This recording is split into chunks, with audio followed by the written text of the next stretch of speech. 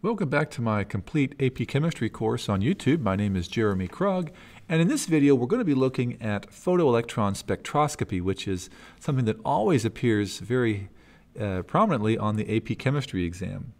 Now the reason that we're talking about this is that there are some major flaws in the Bohr model of the atom.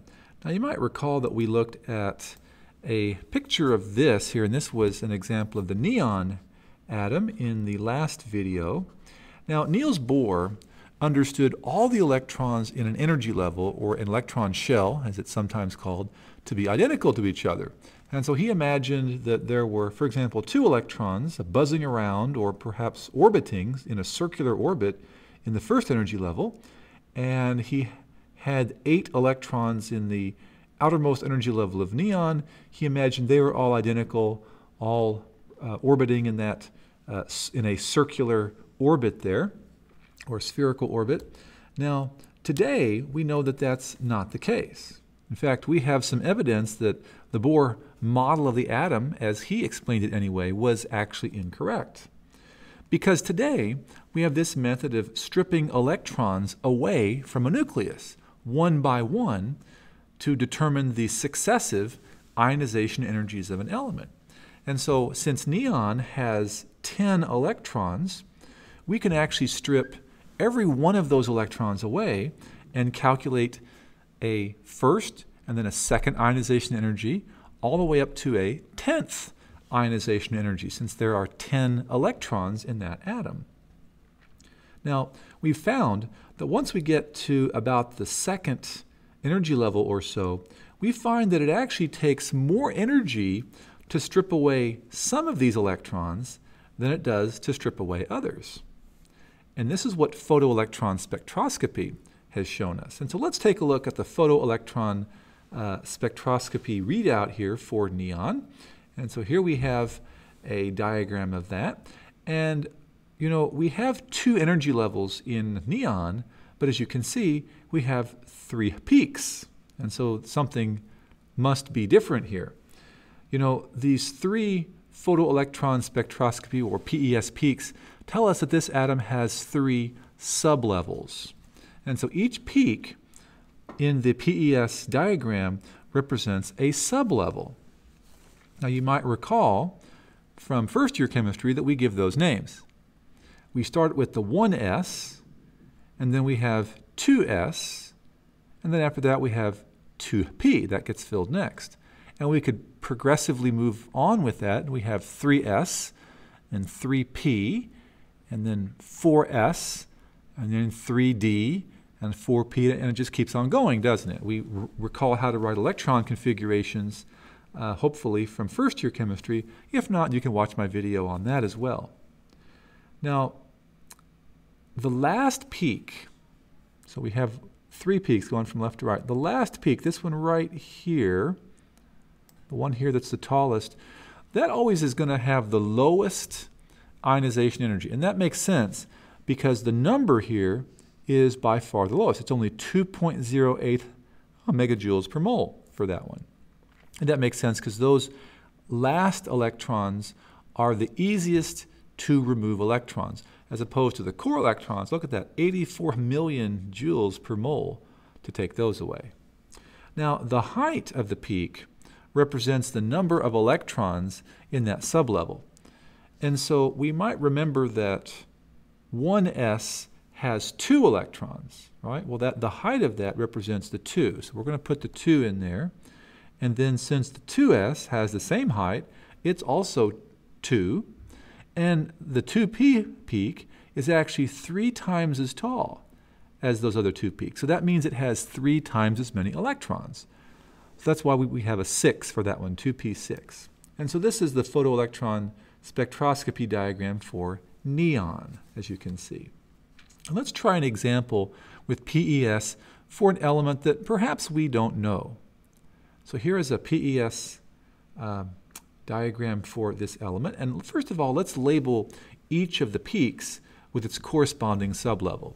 Now remember, in these diagrams, we always go from left to right, starting with 1s and then 2s and 2p. So that means that this first peak here is going to be the 1s diagram, or peak rather, and then the second peak would have to be 2s, because that's next, and then we know that 2p would be the last peak. So we have the labels on each of those. Now the second part of this, state how many electrons are in each sublevel. Well, hopefully you remember from first year chemistry that it takes 2 electrons to fill the 1s. So that's kind of a given. And then the 2s has the same height as the 1s, doesn't it? So it's got to be the same number of electrons, too. Well, what about the 2p? Can you figure out how many electrons are in that? Since the height is only half as tall as the one next to it, that means it has only half as many electrons. This would have to be 2p1. Now, let's identify the element. Can you remember back to first year chemistry to think of an element that ends with 2p1? Now, even if you've forgotten all those electron configurations, you can take the superscripts and add those together. 2 plus 2 plus 1, and get a total of 5 electrons. Do you know which element has a total of 5 electrons? Well, even if you know nothing about electron configurations, hopefully you know that that one is boron. Now, the fourth part here is a little bit harder. We're going to calculate the first ionization energy per electron for this element in the units of joules per electron. Well, the way that we do that is we have to remember that the first ionization energy involves how much energy it takes to pull away the very last electron. So in this case, it's the 2p electron. So we're going to use this number right here, the 0.80 megajoules per mole. And we're going to convert the 0.80 megajoules per mole to joules per electron.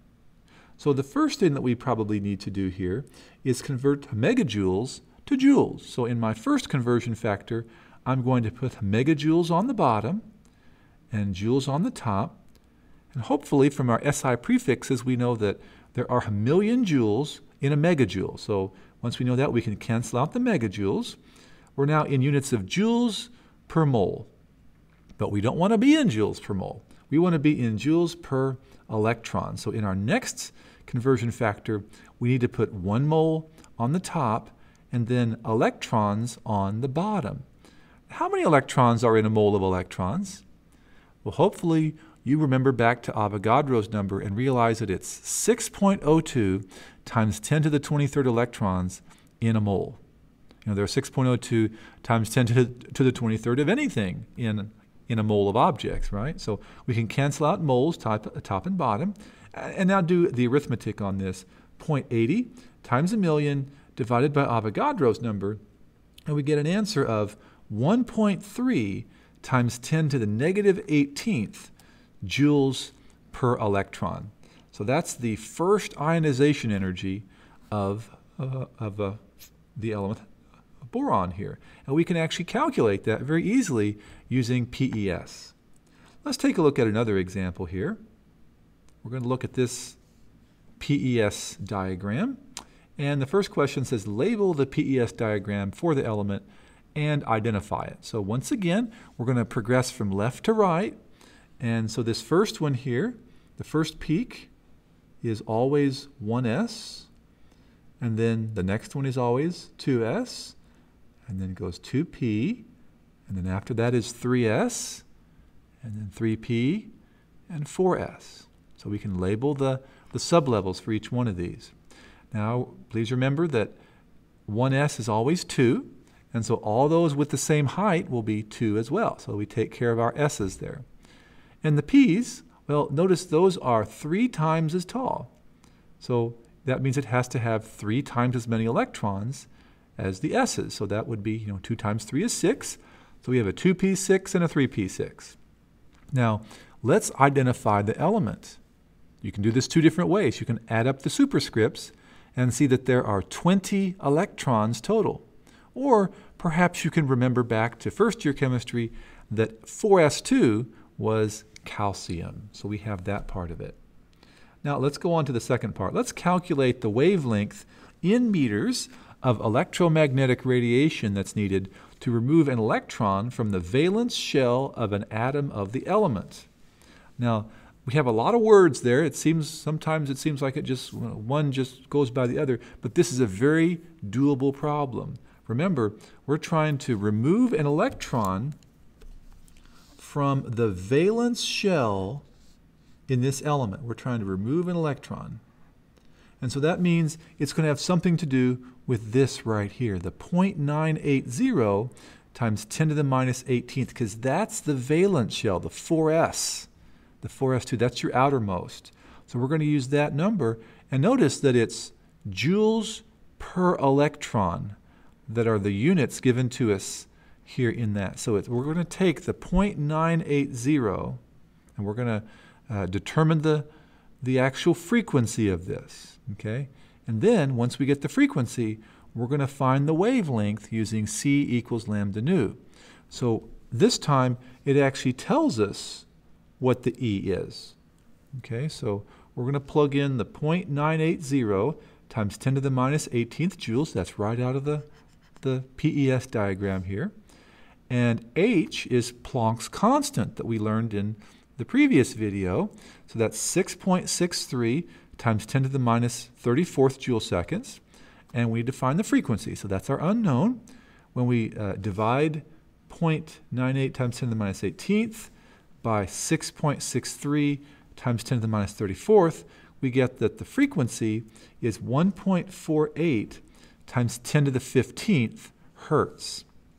So that's the frequency. Now remember, the problem's not asking for the frequency. It says up here to calculate the wavelength in meters. So we have the frequency, we're halfway there. We just have to plug this now into c equals lambda nu to find the frequency like it's asking for us. Or I'm sorry, to find the wavelength. So c is 3.00 times 10 to the 8th meters per second. The wavelength is what we're trying to solve for, the lambda. We know what nu is. It's the 1.48 times 10 to the 15th hertz that we got from the last part of the problem.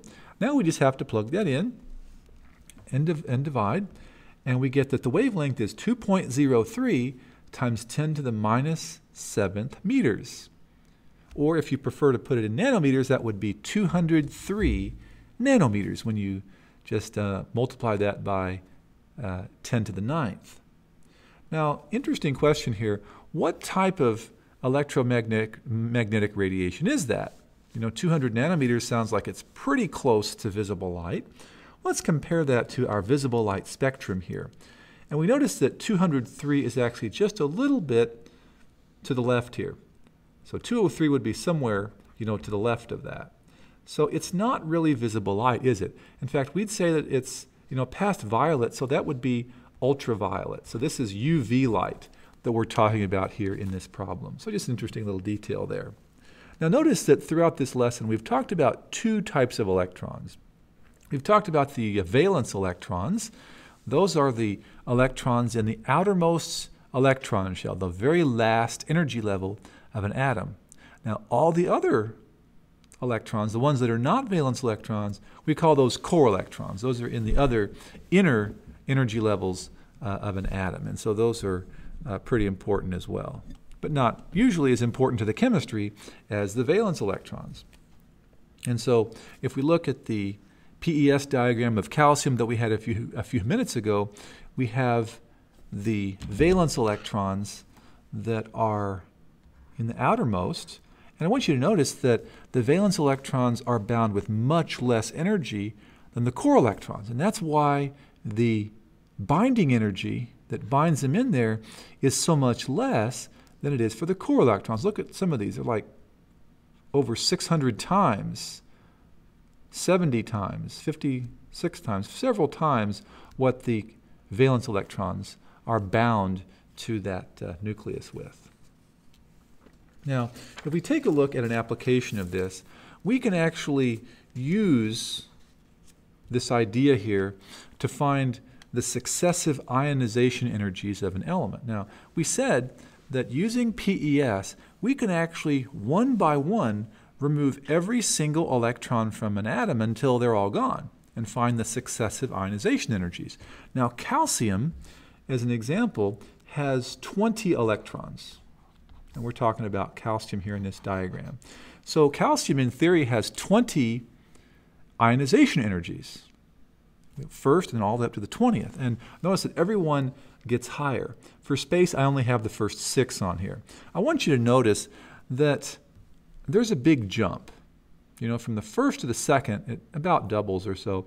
But from the first to the second ionization energy, I want you to notice that there is a huge jump from the second to the third ionization energy. It's over 4 times as much to go from the second to the third. Now, to go from the third to the fourth, it goes up, but not nearly as much of a jump as we had from second to the third. Now, this tells us that since there's this huge jump right in here, that tells us that calcium has 2 valence electrons, and that the third electron that you remove is going to be a core electron. Now, we can use this information to actually predict what elements we have. If we have an unknown element here, let's say we have an unknown element, and we're trying to determine what that unknown element is using PES, well, we can do that as well. And so, let's say we use this list of successive ionization energies of an element in kilojoules per mole. Okay? Now, based on the certain element's successive ionization energies, can we figure out which of these 4 elements it's most likely to be? I think we can. The first thing we have to do is try to figure out where is the huge jump in this series. Do you see where it is? You know, we have an increase in each one of these, but do you notice that from the third to the fourth, it jumps significantly? It's like almost, looks like it's almost quadrupling, you know? So can we see how many valence electrons this atom must have? You know, that tells us that the third electron must be a valence, and the fourth electron must be a core electron. You know, so this atom must have 3 valence electrons because of that list of successive ionization energies. Now we just have to go to the 4 choices and figure out which of those has 3 valence electrons. And based upon what we learned in first-year chemistry, we know that all the atoms in group 13 are going to have 3 valence electrons. And so that would mean that aluminum is the only one that this could be. By the way, there are multiple choice questions on the AP exam that often look almost identical to this. Well, I hope you've learned something. I hope you've learned something about PES, photoelectron spectroscopy. I hope I've been able to make this easy for you, or at least easier. If you enjoyed the video or learned a little bit of chemistry from this, please give me a thumbs up and subscribe to my channel. We're going to go through the entire AP chemistry curriculum in this series of videos, and so I hope to see you again on my channel where we can learn some more chemistry together.